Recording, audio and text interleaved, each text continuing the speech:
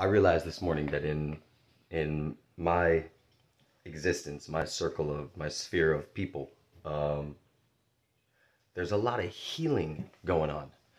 Like instead of looking at the ailment or the dis of ease, I realized that in that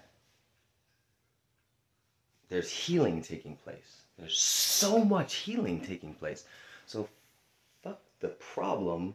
Look at the solution. Like, well, look at what's coming from it, what we're learning from it, how we're growing. That whole what doesn't kill you makes you stronger. Man, that shit is true. I'm telling you.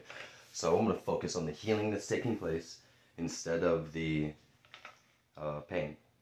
Fuck it.